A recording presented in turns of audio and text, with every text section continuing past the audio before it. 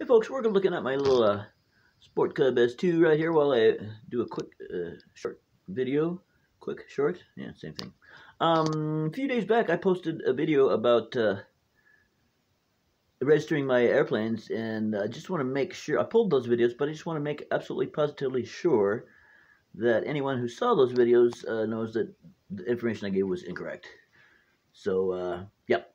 I posted a video about that it was costing $40 per plane to register your models with the FAA. The reason I said that is that when I went in to register some new planes, what am I trying to say?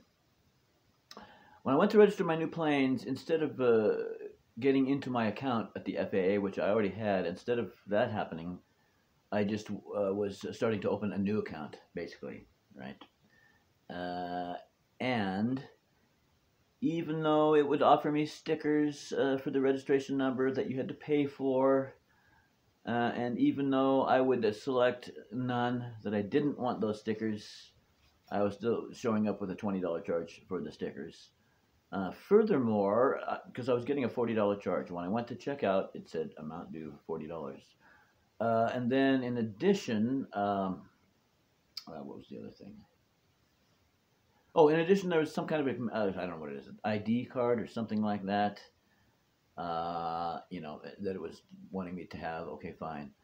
Anyway, I'm still not sure exactly what happened. All I know is that apparently I'm still registered from my original registration that I did with the Carbon Cub. That was the first airplane I registered 9 months ago, something like that. So anyway, so I straightened everything out. So it turns out, no, it's not $40 per plane. And it's not $40 for all your planes. And even though I was also being very careful to click on the FAA form where it said recreational flyer, I was still getting charged 40 bucks at the end of the deal. So fortunately, I just gave up on all that. My Carbon Cub is already registered.